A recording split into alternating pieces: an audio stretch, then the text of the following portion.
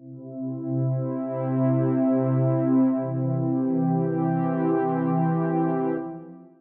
my name is Crystal Diaz de Villegas, and I am from Miami, Florida, and that's where I'm currently living.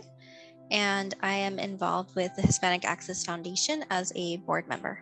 I choose to give to Hispanic Access Foundation because the organization just truly cares about people.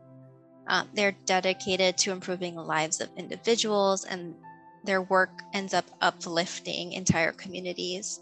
So work around providing Latino communities with access to jobs and green spaces and healthcare.